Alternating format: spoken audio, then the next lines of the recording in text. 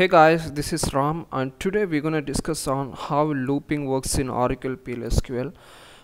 Basically I have made another video series on different concepts, so you can check my video playlist on Oracle PLSQL.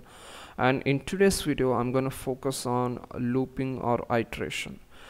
Basically Oracle PLSQL provides three ways to iterate. The first one is very simple loop, and second one is while loop and for loop. Let me just start with a simple loop now. A simple loop statement start with a loop statement and it ends with end loop statement. So this is how it works, and this is the syntax for simple loop statement. And as you can see, as I said, it starts with a loop command and it ends with end loop statement. And basically whatever the code inside this block, it's going to execute a number of times or infinite times. So let me show you how it works.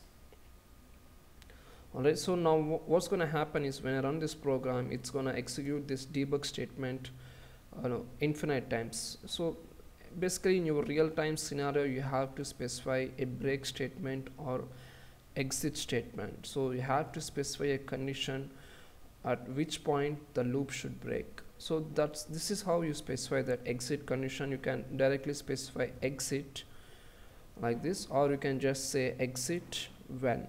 Well, the advantage of exit when condition is that you can specify a condition here, like on which statement it should break. Well, that's how simple loop works. You have your loop command and end loop statement, and you have exit condition. Well, those are the two things. And the disadvantage of this loop statement is that, suppose in case if you forgot to specify exit condition, it's gonna run infinite number of times. There's no stop to it. So we have to be very careful while using simple loop statement. So that's where while loop comes in as a rescue. So the advantage of while loop is that it makes this exit condition as mandatory. So let me show you how while loop works. Let me just go through a new screen here. Alright, now what I'm going to do is I'm just going to create a while loop here. As I said before, the advantage of while loop is that you have to specify a condition before even starting the loop. So this is how it works. So before actually diving, let me just create a counter variable here, or let's say index integer, and I'm gonna give it a default value as 0. Right, let's say index 1. So what I have to do is I have to specify a condition on which it's gonna run. Right, let's say if I have to run a loop 5 times, what I can do is I can say index less than 5.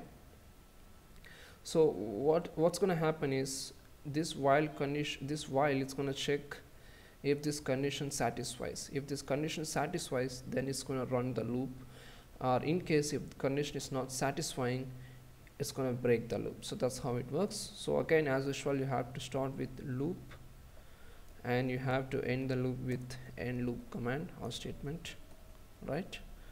And as usual, you have to write your iterative statements inside this loop, right? Well, it looks similar to simple loop, but only extra head is that you are adding this while and condition. So as I said before, it will just check if this condition is true.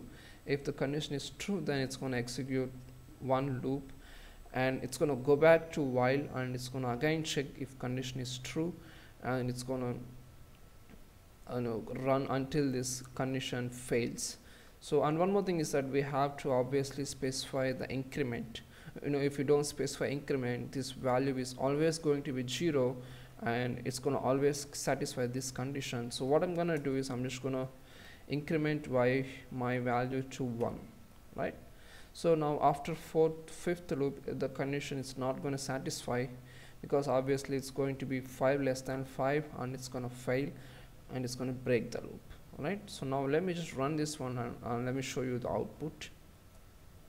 As you can see here, it printed loop condition 5 times, and at the 6th iteration index value will be 5, and it's gonna fail that condition. Well, that's how while loop works. Well, the disadvantage of while loop is that you have to explicitly create an index variable, and you have to explicitly increment this variable. So that's where for loop comes as a rescue. The advantage of for loop is that you don't have to create this extra counter variable, and you don't need to explicitly increment it. So let me show you how it works. Right, now let me just start a for loop here. As I said, you don't even need this declaration. What you can do is you can straight away go for, and you can straight away declare your index variable, and you have to specify in.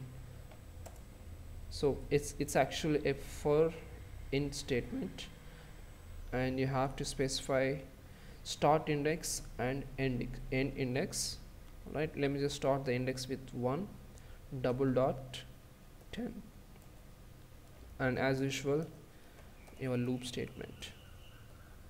All right, so let me just quickly explain. You have for in statement, and you have created an index here. As I said, the Oracle PLSQL will automatically create a variable for you, so you don't need to worry about the declaration. And what it's gonna does is it's gonna take up this start variable, start index, and it's gonna assign this value to this variable. So at first it will be index 1 will be 1, and it's gonna increment by 1 until 10. Right, so let me just quickly create one debug statement, and I'm gonna append one index variable here. Right, oops. So let me just run this one quickly. Right, so you have your looping here. So what it does is it's actually started from 1, and it looped until 10. So that's how for loop works. It's gonna increment by 1. So as you can see, 1 plus 1 2, 2 plus 1 3, free math, and you don't need to explicitly worry about incrementing. And one more thing is that, let's say suppose if you want to reverse loop this, I mean if you want to start from 10 and if you want to end at 1, you can always use reverse command, I mean reverse statement. Now if I run this statement, what it's gonna do is it's gonna start the index from 10. So it's going to start from 10 and 8, and it's going to reach until 1. And one more thing, it's not actually mandatory to start the index from 1. You can even start at some random number, let's say 14, and you can end at, let's say 18. It's still going to work. As you can see, it started from 14 and it ended at 18. But that's the big advantage of for loop. And one disadvantage is that the increment is always going to be by 1. You cannot increment by 2. Like if you want to increment like 14 to 16, 16 to 18, it's not going to work. The increment is always going to be 1. Well, this is about numeric for loop. Well, there's one more for loop called cursor for loop. Well, it's actually used for explicit cursors. Now what I'm gonna do is I'm gonna make another video for cursors, and I'm gonna explain in that video how cursor for loop work. So for now, this is it, guys. Let me just quickly recap what we have done today. So basically we have discussed 3 loop structures. The first one is simple loop. There is no for or there is no while, just the loop, end loop, and exit statement. And you have your while loop, which actually runs until certain condition fails, and you have for loop. So these are the 3 statements. So thanks for viewing. If you like our video, don't forget to subscribe us.